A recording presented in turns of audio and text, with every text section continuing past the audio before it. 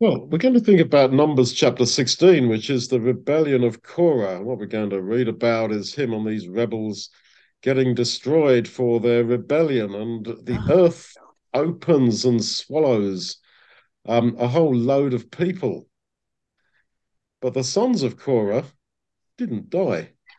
And think a little bit about that because there's a lot of grace in this chapter. There really is.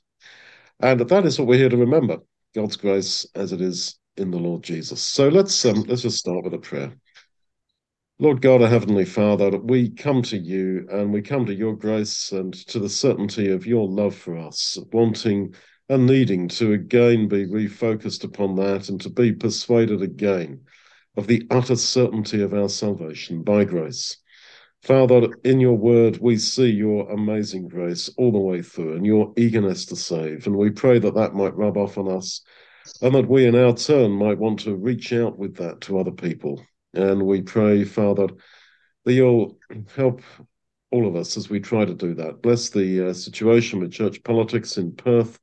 We thank you for your amazing patience with us as a body of believers and as individuals. And we pray that you will guide us all through to greater maturity and to your kingdom. And we pray for the work that Emmy's doing with bringing people, especially young people, to know your saving truth, which is in the Lord Jesus.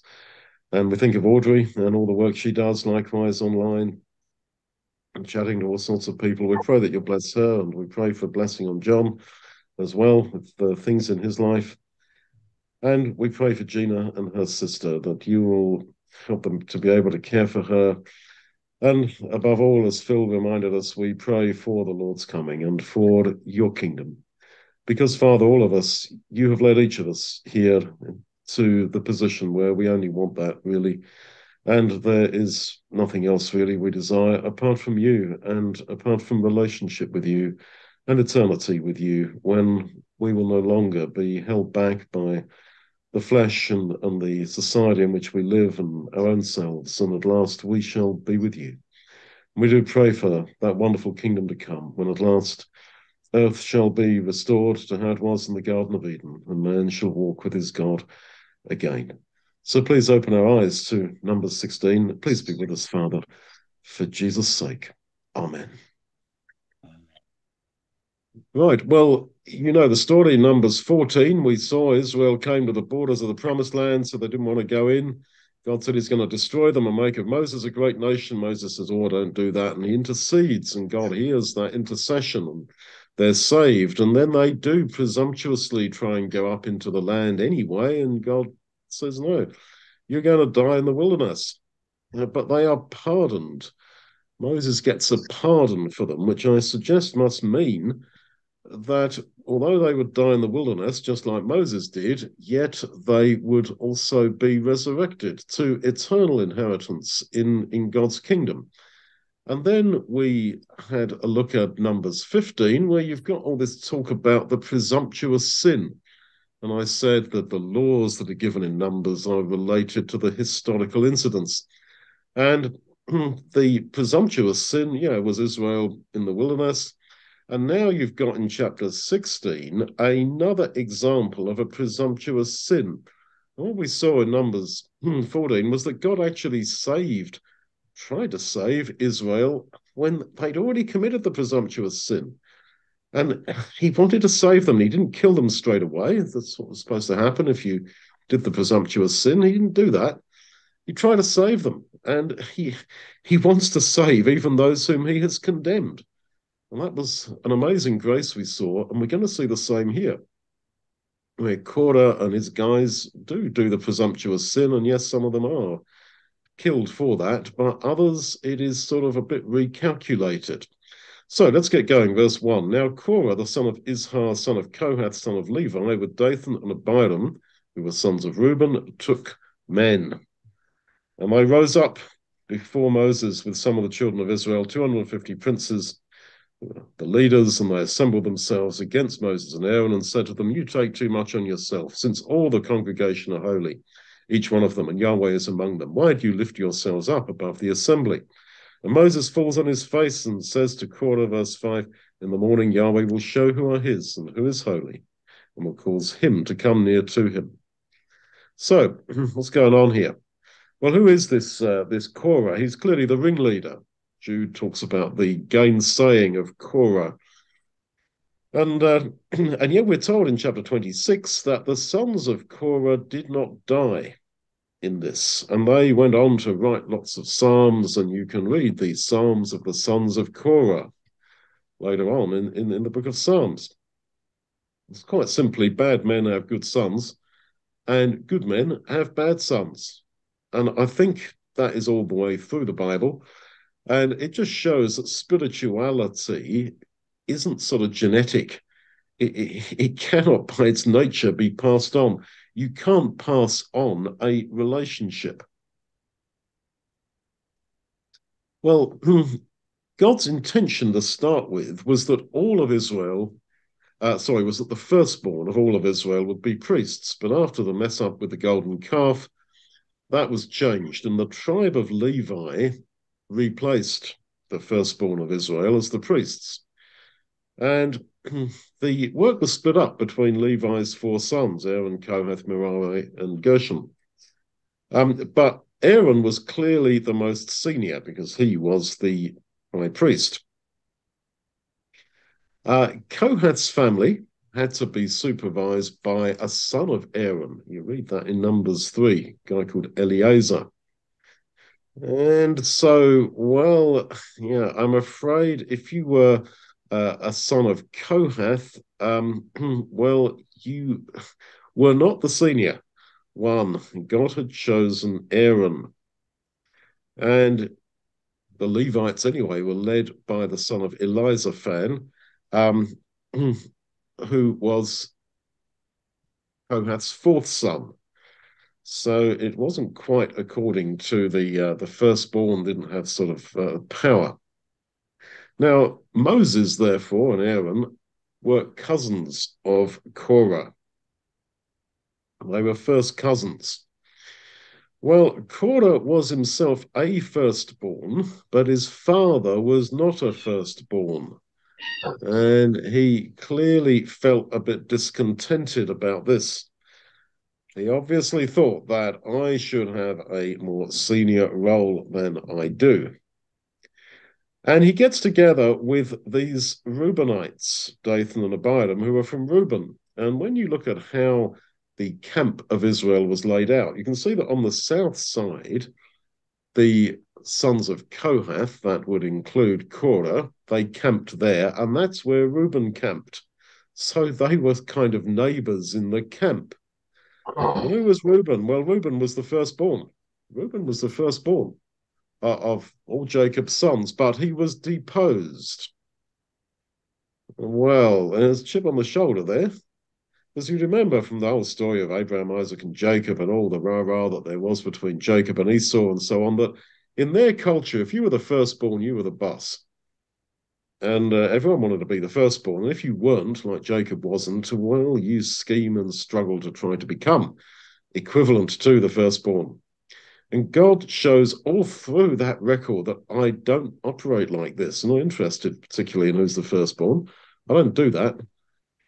It's rather like in a church today, maybe the guy who's a big guy in the world, who's very eloquent and very intelligent and very wealthy and successful, he expects to also be the boss of the church. Well, no, God chose a road sweeper who's been divorced and remarried a few times and possibly was in prison many years ago, so we hear. Yes, well, God chose him to be the elder, not you. Oh, but he doesn't like that. And you see, that's what you got here. And it's unsurprising, really, that the Reubenites, who were the deposed firstborn, that they get friendly with Korah, who is a firstborn. But the problem was his father wasn't. And so because of that, well, he's not quite up the top of the tree as he thinks he should be. Discontent. That's what this is. This is people feeding off discontent. And I keep saying that the Bible is psychologically credible, and that is absolutely the case. You go to a pub and overhear people's conversations or in a cafe or something. What are they talking about? Oh, they diddled us. They diddled me on my housing benefit. Oh, yeah, they did that to my brother. Oh, but I saw through it. Oh, and so did I. I saw through it. And my friend Penny, oh, she saw through it. Oh, yeah, my friend Kathy. Oh, they did that. Yeah. These people feeding off each other's discontent all the time. A lot of conversations I overhear running church in a pub. Oh, cranky people are feeding off each other's discontent over quite petty issues. But anyway, they all feel they diddled us, but I saw through it. Oh yeah, they're this and the royal they. And this is what you've got here, that people are feeding off each other's discontent. Well, I didn't get it from biblical history that God's not interested in you being the big guy in the world. He's not interested in that. That is no qualification to him whatsoever. So they are unhappy and they obviously want to be in control. You may remember in Numbers 12, Aaron did the same to Moses. He also tried, him and his sister Miriam tried to kick Moses out as number one. They wanted to be number one. And God nearly killed him, but Moses was very gracious in making intercession for him and Miriam, and so they were saved. And now the same thing is happening to Aaron, that now he experiences what he did to his brother, that he's got people rising up against him and his brother, Moses, trying to kick them out. And these rebels are destroyed, and God wants to destroy all Israel, but it's Aaron who falls down on his face and begs God not to. And then it's Aaron at the end of this chapter who takes the incense and runs into the congregation and saves Israel being destroyed.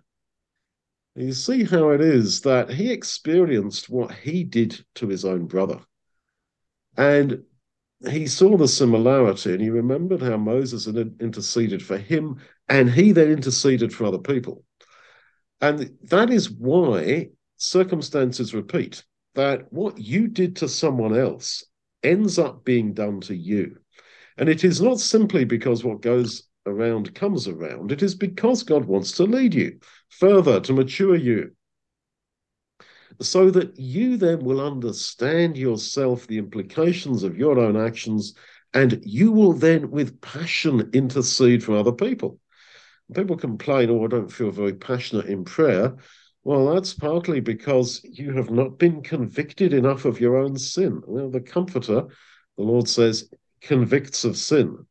And if you have a theology that totally denies any activity of the Holy Spirit in your life, you probably won't be very convicted of sin. And these days, of course, what's the worst thing you can do is to convict anyone of sin, because I saw a meme on Facebook that said, I am awesome.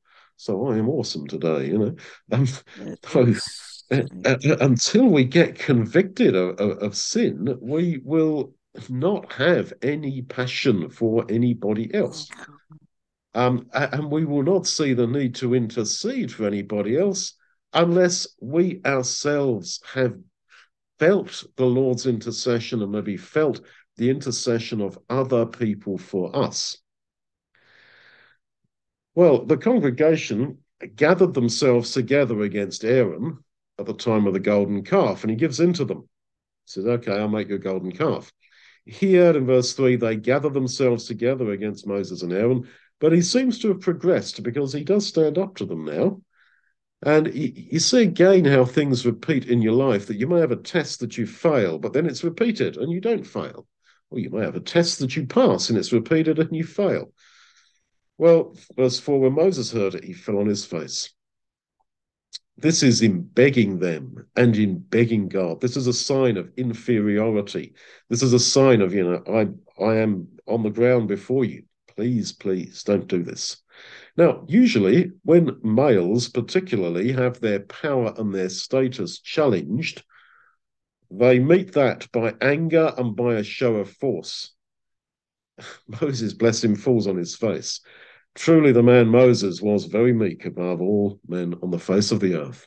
And I think you see the measure of the man Moses, really, that he just falls on his face. And he says, well, in the morning, verse 5, Yahweh will show who are his. Now, that is quoted in the New Testament in 2 Timothy 2. The Lord knows them that are his, and the them that are his are us. And in this context, in the morning, Yahweh will show who are his and who is holy. Well, the reference is to Moses and Aaron.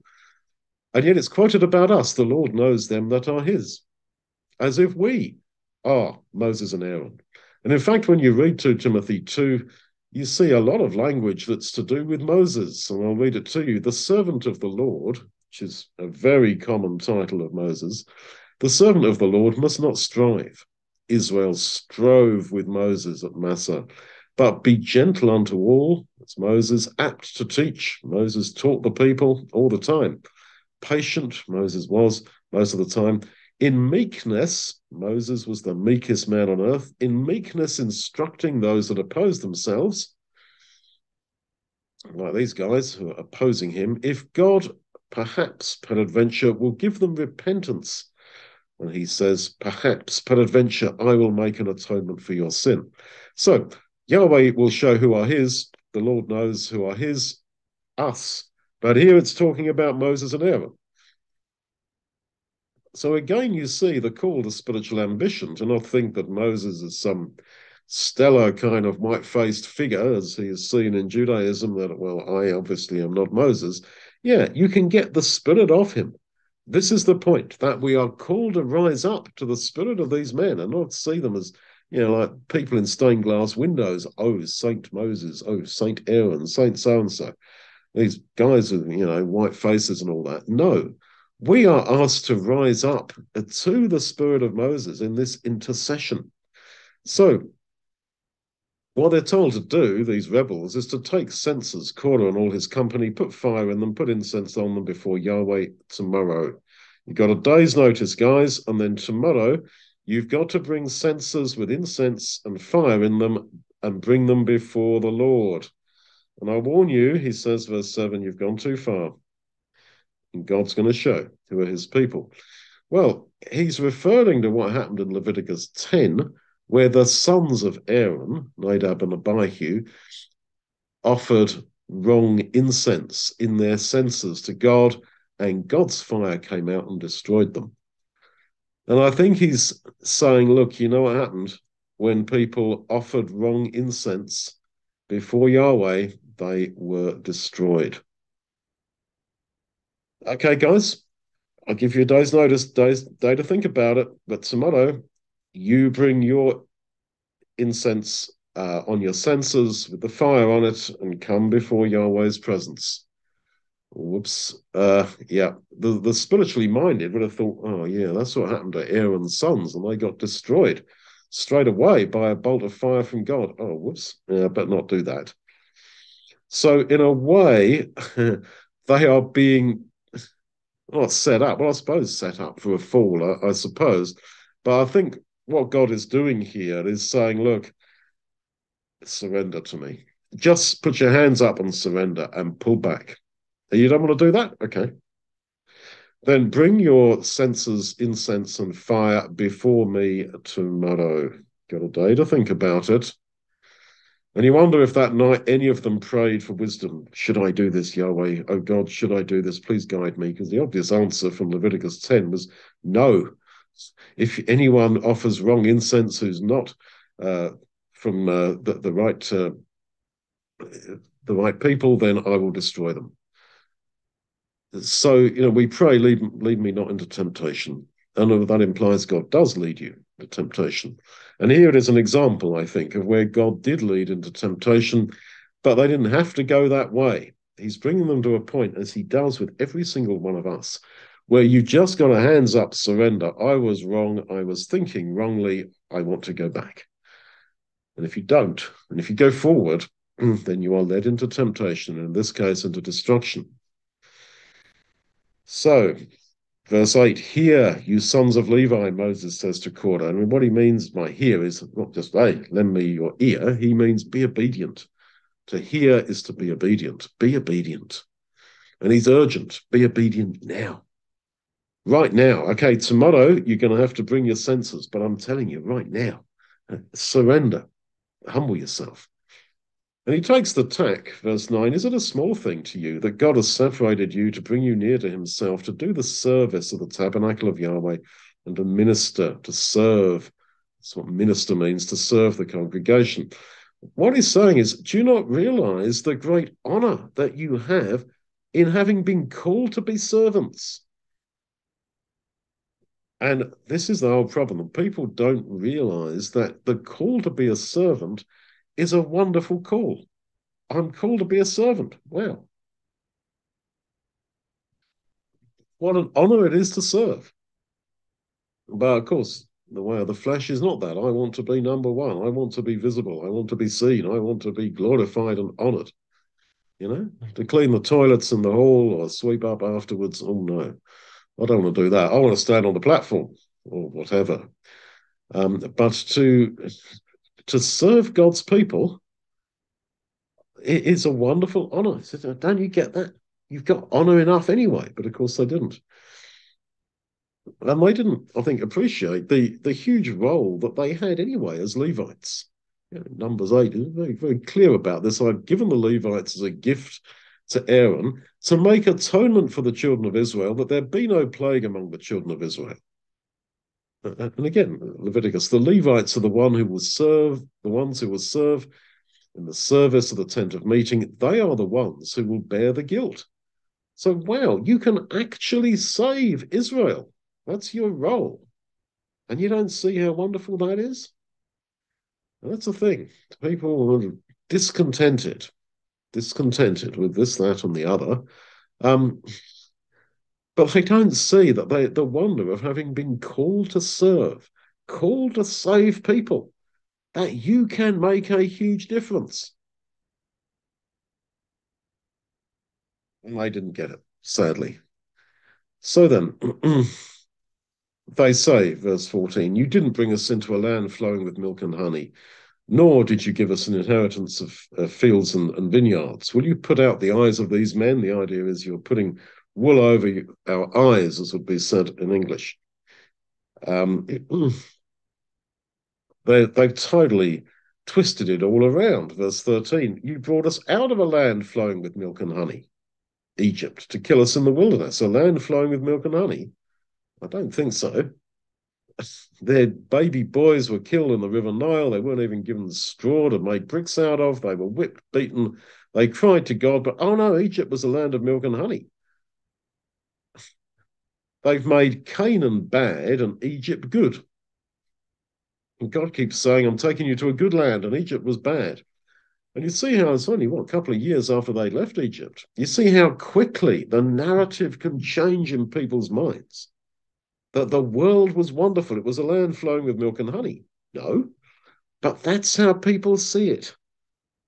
And you see, as we've noticed before, how very quickly people keep telling themselves a fake narrative and they come to believe it. They come to be utterly persuaded of it.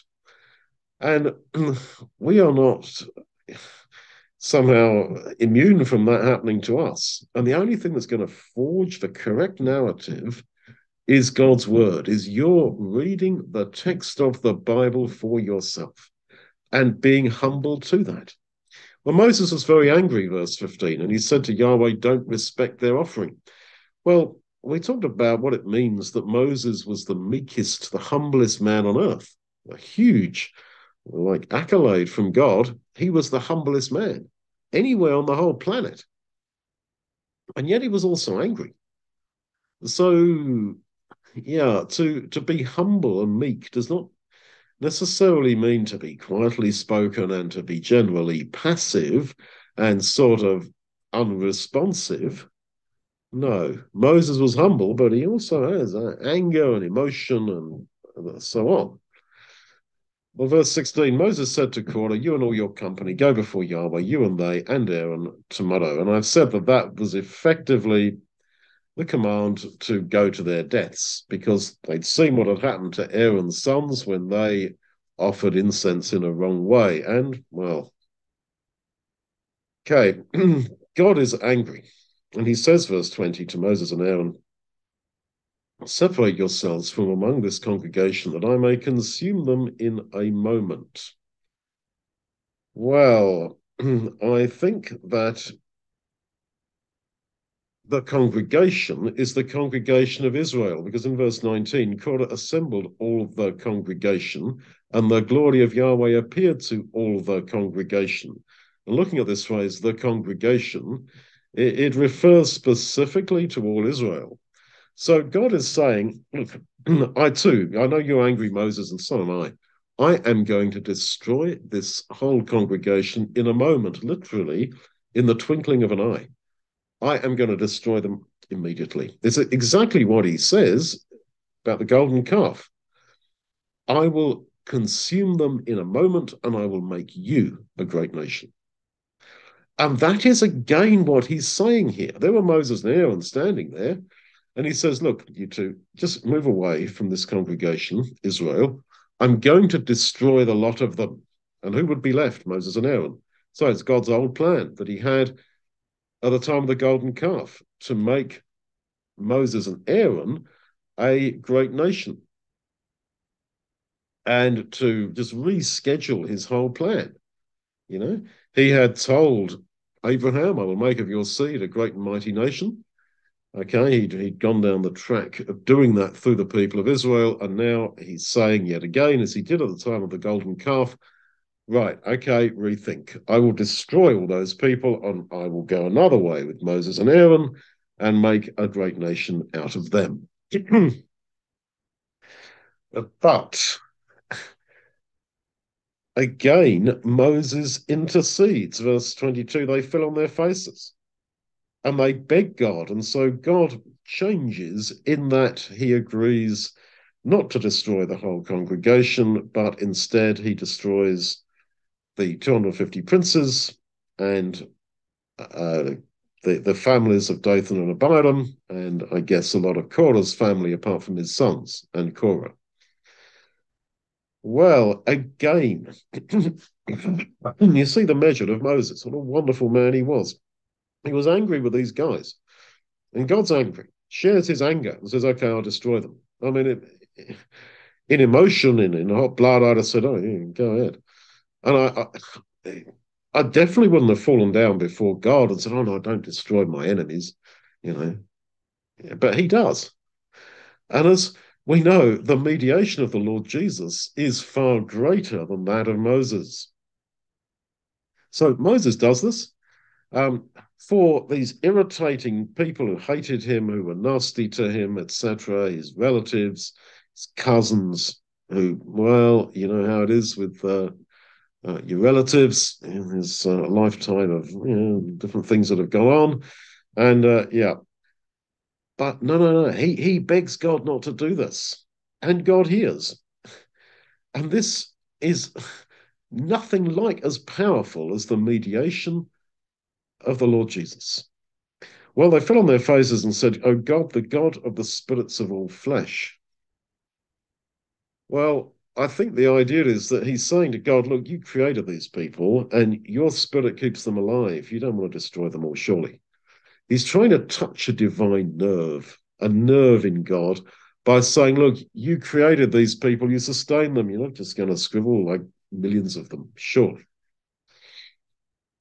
And David often does this. He appeals to God to save him because he says, you made me. Jeremiah, you are the potter, we are the clay. Again in the Psalms, that you would show a desire to the work of your hands.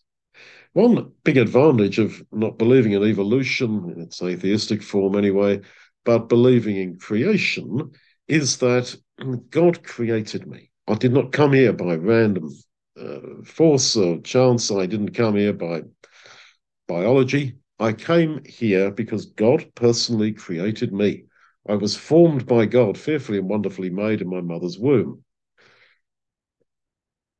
And so because of that, he will have a natural desire to the work of his hands. And they're appealing to God on that. They're trying to touch God's nerve by saying, "You are the God of the spirits of all flesh. Shall one man sin, and will you be angry with all the congregation?" The one man, I guess, is Korah. The gainsaying of Korah, Jude talks about. And of course, this is the whole thing of Moses, of Abraham, who says the same, doesn't he, about the destruction of Sodom. So let's get it. God was going to destroy the entire congregation, as he was wanting to earlier at the time of the golden calf. But Moses intercedes, and God says, "Okay, I will not. But I am going to destroy basically those who commit the presumptuous sin." So it's as if he kind of reframed the sin of the whole congregation and says, "Okay, so I won't destroy all them then." But why was he going to? Because they went along with their leaders. That's why. And you may think, well, leaders have got more responsibility. Well, they do have, yes, but to just go with the flow, to go with the flow is a sin that would lead to your condemnation at this point in this example.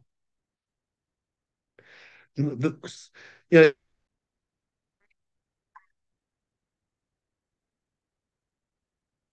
so I think you have to understand that God absolutely does judge people for going along with the flow. And the problem with going with the flow is that because you know your own elders and leaders and whatever, you can think, "Oh, well, yeah, okay, I don't think much of it, but okay, it's just the way it is. It's not my fault. I'm just a little person." But God was willing to, or wanted to destroy people for saying that, for behaving like that. So there is this gap between God stating something and it happening. And it's in that gap that we can intercede with God. And God says to Moses here, 23, "Tell the congregation, get away from around the tent of Korah, Dathan, and Abiram." So speak to the congregation again. The congregation who were to be destroyed was the whole congregation of Israel. Moses rose up and went to Dathan and Abiram, and the elders of Israel followed him. You think, why does he go to Dathan and Abiram? I think it's because, if you can imagine it, Korah and the 250 princes had gone to the tabernacle to offer their incense. Dathan and Abiram and their families and the rest of Korah's family were standing by their tents. So he says to the congregation, "Depart from the tents of these wicked men and touch nothing of theirs, lest you be consumed in all their sins." Or literally, don't lay hand on any of their stuff. And I think the implication is that they had quite a lot of stuff. They were materialists, and people thought, these guys are going to get killed. I might be able to nick some of their gold or some of their donkeys or something. And God says, no. So the implication is that they were quite wealthy. That's why it stresses in verse 30 that all that they had went down into the pit. And I've said that the sons of Korah were not destroyed. It says in Numbers 26:11. They were not destroyed. And when you read their psalms, the psalms of the sons of Korah, they keep on about don't be materialistic. Because wealth and all that you've got is going to perish in sheol, in the grave. Well, that's exactly what happened to the wealth of their family. So, of course, you can deduce that why did Korah and these guys want to take over from Moses? Because they thought they were materialists. They thought there was something in it for them materially, that leadership leads to wealth, which it normally does in these kind of societies. So they went away, verse 27, the tent of Korah, Dathan, and Abiram. And Dathan and Abiram came out. Korah doesn't, because he's at the tabernacle offering his incense. And they stood at the door of their tents, their wives, sons, and little ones. And I think this is the presumptuous sin, which means literally to lift up the hand. They're standing there arrogantly. Yes, come what may. This is the sin of presumption. Moses said, verse 28, "Hereby you will know that Yahweh has sent me to do all these works, for they are not from my own mind." So I think he's saying, look, yes, I am your leader, but it was not of my own mind. I did not want to do this. You remember how he fights with God, really? I don't want to do this. Get Aaron to do it. Get someone else to do it. I can't speak properly. I've got a speech impediment. I'm this, that, and the other. Don't want to do this. And so any ministry, it seems to me, is in a sense against your will. And Paul says this when these critics were saying, oh, you don't have a calling to preach the gospel. And he says, the fact that it is against my will is a sign that it is, that I have received a dispensation of the gospel to preach the gospel. So even Paul didn't want to do it. He'd have probably been far happier being an academic rabbi, going around talking to dirty Gentiles. No, that probably was not what he wanted to spend his life doing. He was a Hebrew of the Hebrews. I mean, he didn't want to do that. It wasn't his style, it wasn't his personality. That's what he was asked to do, to be the apostle to the Gentiles. And so both Moses and Paul are saying, look, I'm doing what I'm doing, but it's not, this ministry that I've got is not what I want. And I think that the parable of the talents has been misread because a talent was a weight, and people have misread it as if it's talking about a talent as in my natural ability, as if we are asked to go out and serve God in ways that I actually would rather like to, in ways that are convenient to me. And that is, I think, not the way. We are asked to pick up a cross. And I think that all ministry, and we are all ministers, we are all given something to do. There were good works that were set up for you and me to do before the foundation of the world. Absolutely.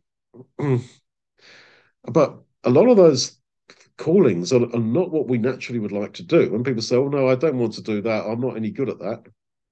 I tell you, in my two hands, I baptized a very large number of people as a result of soup kitchen work.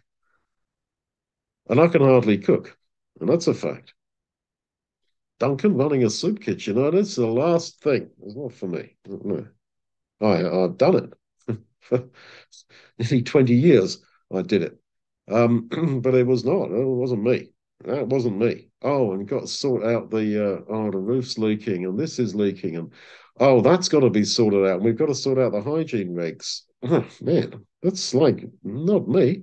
That ain't me, hon. That absolutely isn't. But I had to do, and God blessed it because of that, and all sorts of things really. We are called to do, I think, what is against the grain, and this is what Moses is saying. Look, I'm here. But this is not from my own mind. I I am your leader, but I don't want to be. And Paul the same, yeah, because it was against my will. It's the evidence that I was in fact called to preach to the Gentiles. You see how the people really just so against Moses that the whole congregation could be against him. That it has to come to this pitch where God says, okay, these people are going to die as a warning to the whole of the congregation. They didn't believe Moses.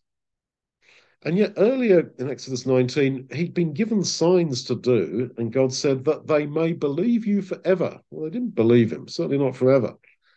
And so you think again, that they may believe you forever. That you see the conditional nature of how God works. He gives reason to believe that you may believe. Man has still got to exercise his choice. They were given signs that they might believe Moses forever. They didn't believe him forever, but they should have done. They were given the reasons. So, but he says, verse 30, if Yahweh make a new thing, literally, if he creates a new creation, that's what it says in the Hebrew. If he creates a new creation and the ground open its mouth and swallow them up with all that appertain to them, and they go down alive into sheol. So, even in destroying the wicked, a new creation was made. But we're going to talk a little bit about these sons of Korah. It says here that God was going to create a new creation. and that these people were going to go down alive into sheol, which means the grave, translated hell in a lot of Bibles. The rebels generally were destroyed. They died. But they went down alive into Sheol, and God created a new creation.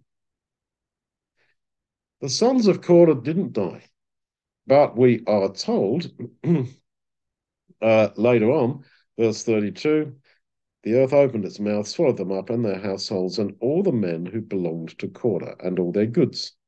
So verse 32 says, all the men who belonged to Korah, and surely includes his sons, were swallowed up. But Numbers 26 says the sons of Korah weren't killed. So you can assume that they maybe ran away. There's one assumption, but I think there's something more there.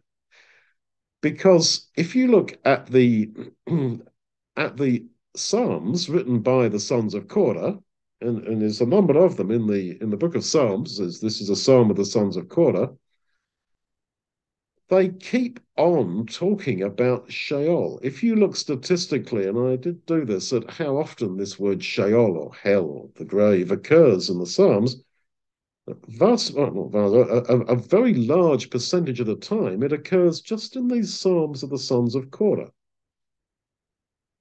And they keep saying things like, you saved me from Sheol.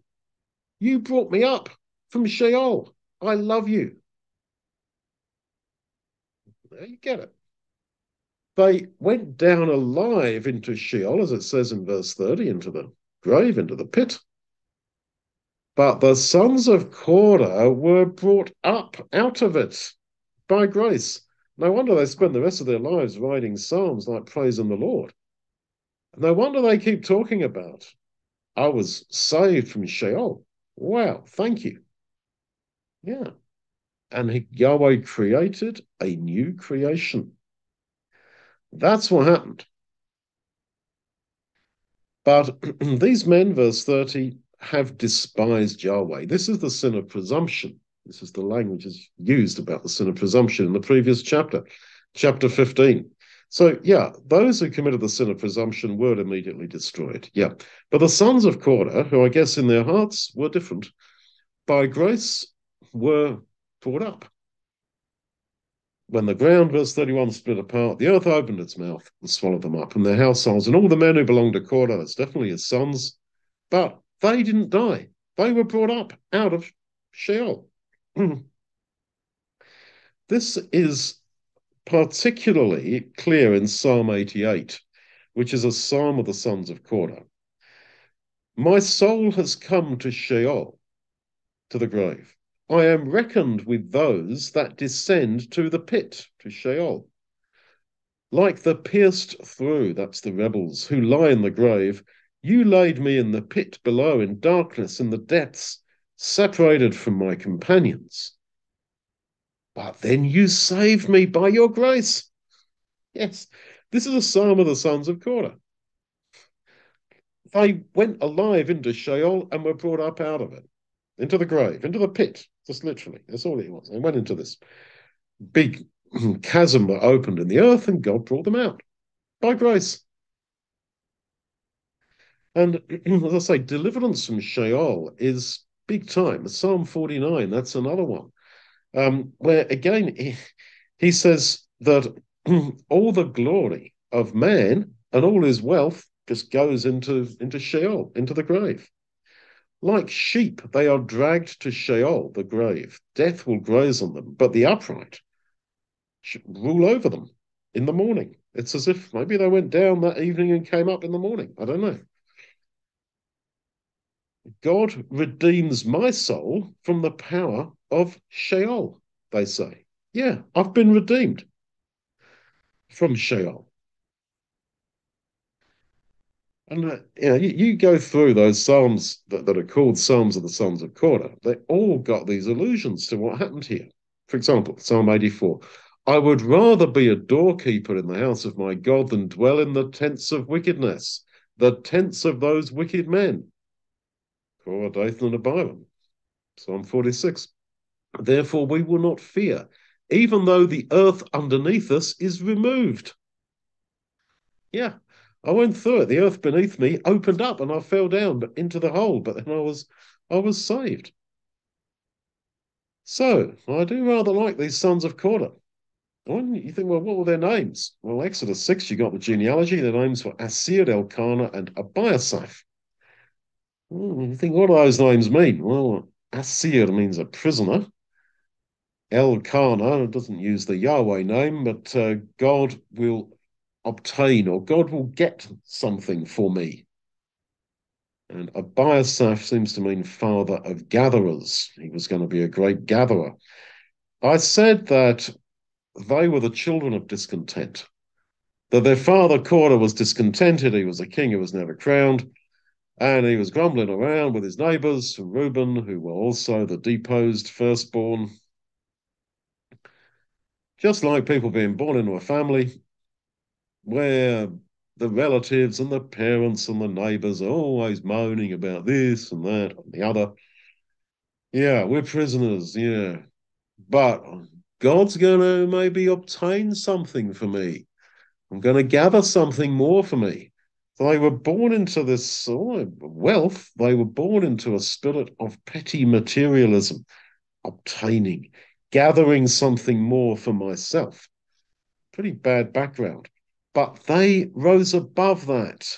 And no, this is not for me. Don't go Dad's way and the way of his mates, the Reubenites, and the way of my sisters, the way of my aunties and uncles and cousins and the rest of it. No, I don't want to go that way.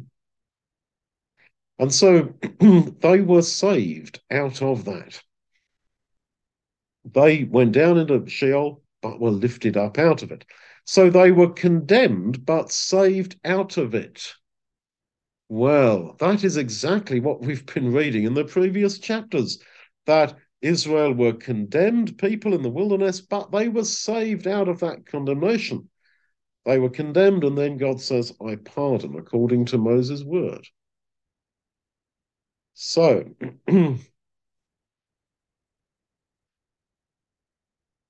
they went down alive into Sheol. It keeps saying saying this in verse 33. And Israel, verse 34, that were around them fled, for they. So, verse 34, all Israel that were around them fled at their cry, for they said, lest the earth swallow us up.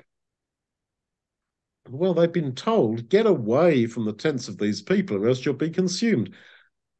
And they hadn't done that. They stayed around the tents. But when they saw the earth open and start swallowing these tents, they leg it, saying, lest the earth swallow us up as well. So you see how totally gracious God is. You could look at it in the glass half empty, that how disobedient were these people. They were very disobedient. But God still didn't destroy them. You see a God who really wants to save. But then back over at the tabernacle, which is some way from these tents, fire came forth from Yahweh. This is where Korah's standing, and devoured the 250 men who offered the incense. Well, it says in Psalm 106:18 that God kindled a fire to destroy them. But they had kindled the fire of incense to burn the incense on their on their censers. So you see how even in condemnation, it is man who kindles the fire. And God sure works through that. God kindled the fire, they kindled the fire.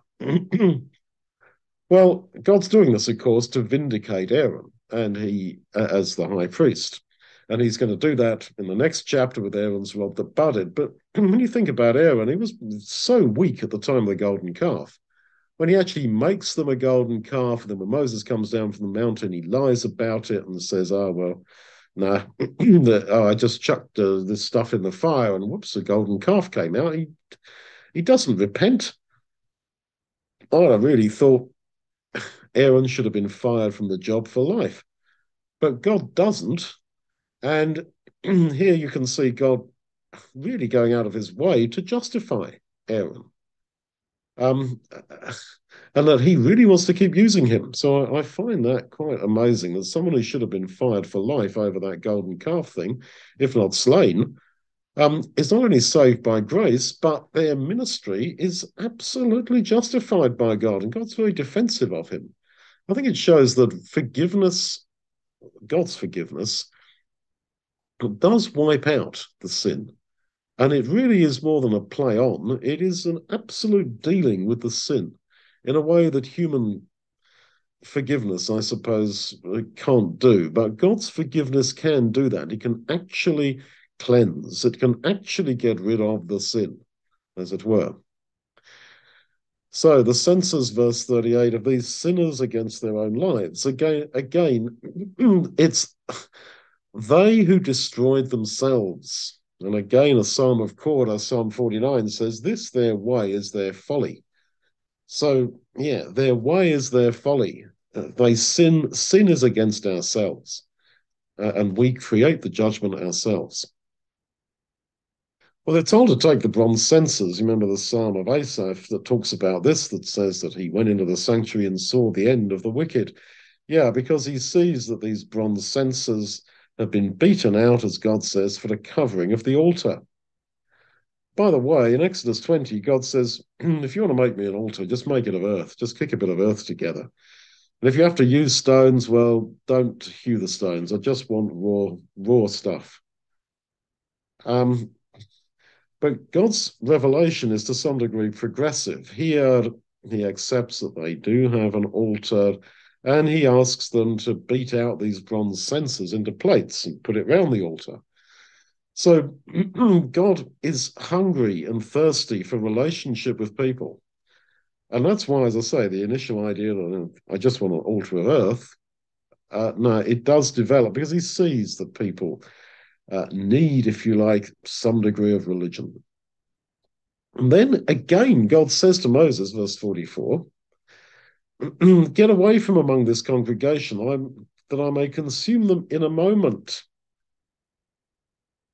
Because the people have come, verse 41, all the congregation of the children of Israel, just shows the congregation is not just Korah's gang, it is the whole people. They say, you killed Yahweh's people. Ugh, get real. You murderers.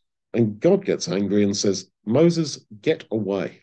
I am going to destroy these people in a moment. And again, they fell on their faces. Whew.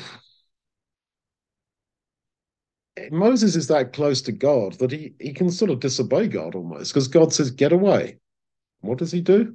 He tells Aaron, take your censer, verse 46, put incense on it and run into the congregation. God says, get away from the congregation. But Aaron takes the censer and runs into the congregation. I'm not saying you can just disobey God as you want, but I'm saying that this is a sign of maturity. Like God saying, I'm going to destroy the people and make of you a great nation. Oh, don't do that. And he persuades God, and here, get away from the congregation. I will consume them down in a moment, in the twinkling of an eye. I'm just waiting for you to get away from them, fall on their faces, and take the take the fire and the incense and run into the congregation. Now, this whole plague and destruction of the people was spreading pretty quickly because he stands, verse 48, between the dead and the living, and the plague was stayed, but those who died by the plague were 14,700. So it had destroyed 14,700 pretty quickly. Uh, and there's no time to waste. And Aaron does what Moses says, and he runs into the congregation, uh, verse 46, burning this incense. And verse 47 says, and he made atonement for the people. A few comments there. One is that without the shedding of blood, there is no remission of sin.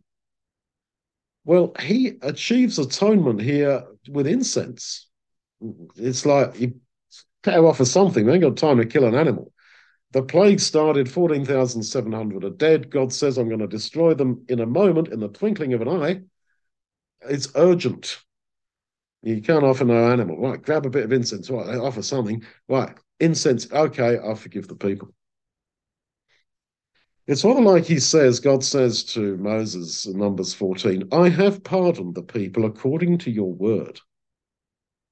In other words, it was just words at that point. Here it's words plus incense.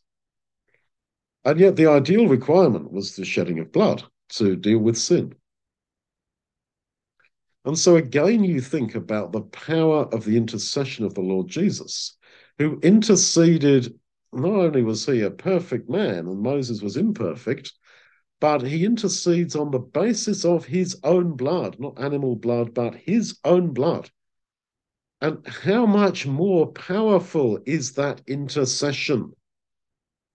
And the thing is, we are asked to get that and to also make intercession. When James says, pray for one another that you may be healed. Well, this is referring to this sort of thing. Moses praying for his sister Miriam to get healed of leprosy. Here, Moses and Aaron saving the people from the plague. We can rise up to that spirit. We can make a difference through our intercession. People say, I don't know what to pray for. You may not know what to pray for about yourself, but you know stacks of people who are in all sorts of issues. And so the plague was stayed. And you see how Moses and Aaron took their own initiative. God doesn't say, well, if you intercede with me, I might stop it. They know God that well to do this. And the Lord Jesus knows the Father even better than we do. I want to conclude with just one last point from verse 47, where we're told that he made atonement for the people. And the people are called here several times, all the congregation. I'm saying that I've been saying that all the laws given in Numbers are connected to the historical incidents. And in chapter 15, verse 27, we read that if the congregation sinned in ignorance, then the priest could make a sacrifice and achieve atonement for the people. And now in chapter 16, you read that in this case of presumptuous sin, really, Aaron, without a sacrifice, just grabbing a bit of incense, made atonement for the people. It's the same phrase used in chapter 15, that if it's a sin of ignorance, then the priest can make atonement for the people. Here, Aaron makes atonement for the people. But there's no way you can surely write this whole lot of behavior here off as a sin of ignorance. They had seen God acting. The ground had swallowed and opened the rebels. And they say, oh, Moses and Aaron killed them. You know what? They're murderers. They just stabbed them to death. Bit of opposition. Moses don't brook opposition. He went and knifed them. But guys, no. This is just presumptuous sin. And yet they are forgiven as if it is a sin of ignorance. And I said that about Israel going up presumptuously into the land of Canaan, that yes, they committed the presumptuous sin. That's why the command about the presumptuous sin comes after the record of them having done this when they refused to go into Canaan and then tried to go into Canaan in their own strength. Yeah, they did the presumptuous sin, but God pardoned even the presumptuous sin. They had to die in the wilderness, but with the hope, if they wanted it, of resurrection. And so it is again here. It's the same. They have sinned the presumptuous sin, and God's decided that because he's smiting them down. But because of the intercession of Moses and Aaron, that presumptuous sin is kind of reframed and reinterpreted as a sin of ignorance. And this explains, as I said last week, two difficult for me passages. One, when the Lord on the cross says, Father, forgive them, for they know not what they do. Well, they did know what they did. And yet I think he's asking God to see it as a sin of ignorance. And it explains Peter's words in Acts 3 when he says, I know that you did this through ignorance, that you crucified God's Son through ignorance. Anyway, therefore now repent. Was it through ignorance? I don't think so. This is the heir. Come, let us kill him. But he reframed that sin, got God to see it as a sin of ignorance. And the whole crucifixion of the Son of God was forgivable, it seems, from the Lord's own words and from Peter's words. That was forgivable because it was regraded, I suppose, as repurposed as a sin of ignorance. This is helpful to us in coming to forgive other people. I can only give example from my own life. As most of you, I think, know, I was attacked by a bunch of slanderers in the church that I belonged to 20, 25 years ago. And the slanderers, absolute slander, and they kicked me out of their church. And I struggled to forgive them. What I did was wrong. It is wrong to make up lies about a person. It is wrong to trash somebody's family, to wreck multiple relationships. But over the 20, 25 years, I look back and I see that the lives of literally thousands of people were negatively spiritually impacted by those guys. And yet I can say, Father, forgive them, because they didn't really know what they were doing. They were, of course, responsible for their sin, but I do not think that they appreciated the huge destructive dimension of what they were going to be doing, of what they did, of how that would go on over 20 years. They say, oh, it's Duncan's fault. Oh, this one's fault. Oh, that's their fault. Well, no, it was their fault. I'm sorry, but you don't make up lies about somebody and wreck their life and wreck the lives of multiple people. But did they see how bad it was going to be? No, they sinned pretty well in ignorance to some degree. And yeah, I'm happy to see their sin as a sin of ignorance rather than getting worked up about, oh, but they're responsible for this, that, and the other. Well, yes, they are, but then I think that much was not intended by them and was a sin in that sense of ignorance. This is how God dealt with people, with little human beings, crucifying his beloved Son. He looked at it as a sin of ignorance. The Lord looked at it as a sin of ignorance when it sort of wasn't. And we're seeing this here with Israel in the wilderness. We saw it with Israel in Numbers 14. We're seeing it here really with the congregation here in Numbers 16. That they've done a sin of presumption, but Aaron makes atonement for the people. The previous chapter has just said the people can only get atonement made for them by the priest if they have sinned in ignorance. Well, it's trying to reframe it. Yes, they did it, but they didn't realize the huge dimensions of what they were doing. You know, and you see that when people come to forgive adultery, a partner having an affair or whatever. Yes, the affair and the unfaithfulness is there, but the partner probably didn't realize, didn't appreciate that sin of having the affair was going to have or could have multiple destructive outcomes. That it could lead to their children becoming drug addicts. It could lead to suicide. It could lead to this, that, and the other. They didn't realize that at the time.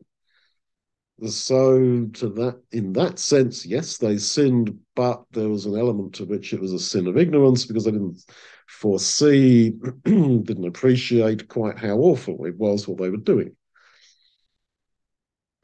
And that, as I say, is one path up the mountain towards forgiving others. Instead of screwing up all the time over, but this is happening because they did that last year or 10 years ago, 20 years ago, 40 years ago. Instead of screwing up like that, this is happening because they did that, to think, well, Father, forgive them, for they knew not what they did, and they know not what they do. They really don't. They know not what they do. They are wrong, they are culpable, but forgive them because there's an element of ignorance there, of the dimension of the consequence of their sin. And I find that helpful. And I see that God, if you like, finds it helpful in forgiving people for crucifying his son. He was open to persuasion on this, even back here in the desert, with Moses and Aaron, interceding with him, getting him to recalculate the presumptuous sins as sins of ignorance. But that is not to say that he does not judge. I mean, the earth opened and swallowed those guys.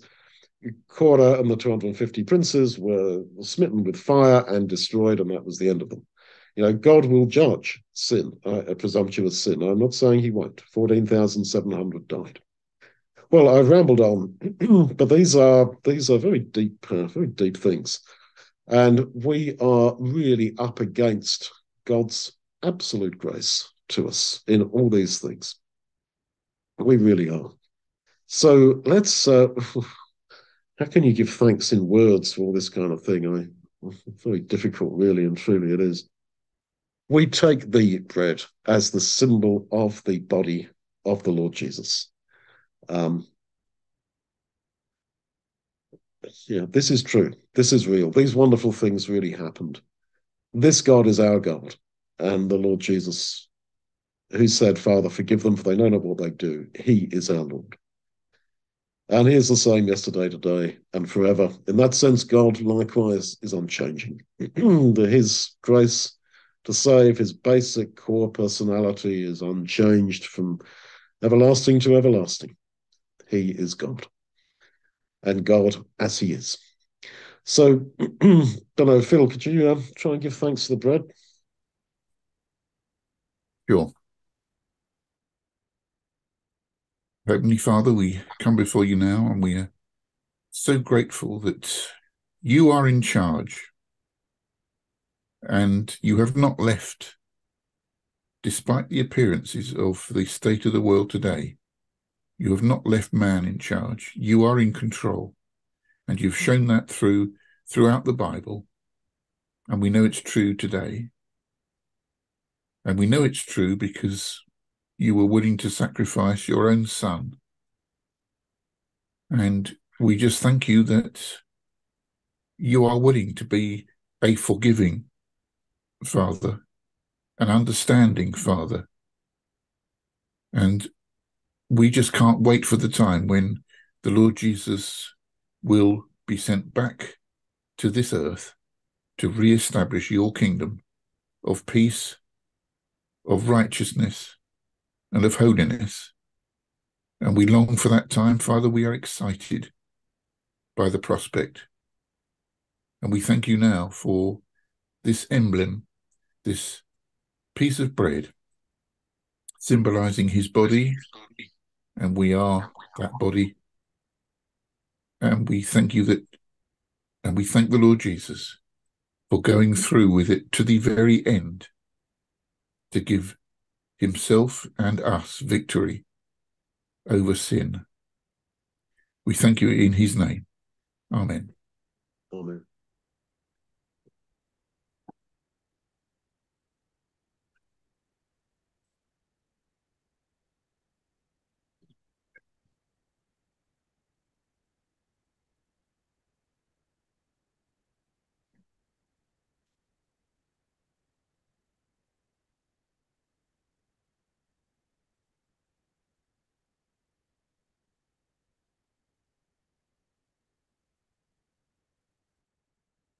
Well, in this cup, we see the symbol of the blood of the Lord, and grace that cannot be described, really. The path to salvation for condemned sinners, which is us. I guess, Mark, if you could give thanks for that. Lord God, our Heavenly Father, with gratefulness that can't be expressed in just mere words, we want to have hearts to express it in the way that we love you and the way we are forgiving and patient for other people around us. As we come to take this wine, a symbol of the Lord's blood, we have been made aware that we ourselves actually stand in the company of the condemned, because we have not really appreciated the great love that you have had towards us and the great position in life that you have placed us. We've all been somewhat dissatisfied with our life situation, and we haven't realized that we have been saved from condemnation and given life eternal through this blood that we're about to drink now. But you are saving us out of condemnation because we do put ourselves in the family of the condemned. We do judge ourselves.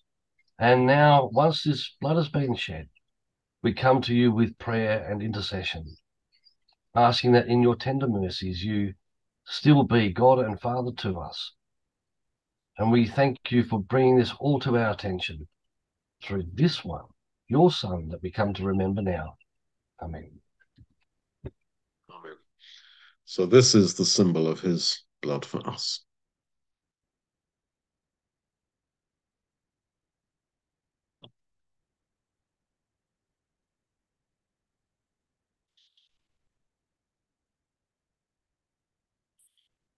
Well, Audrey, would you like to, or John, would you like to conclude with a prayer? Yes, please.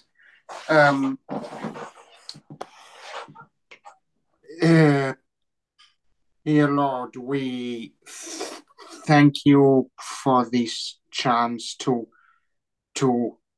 come together as always and to also worship together and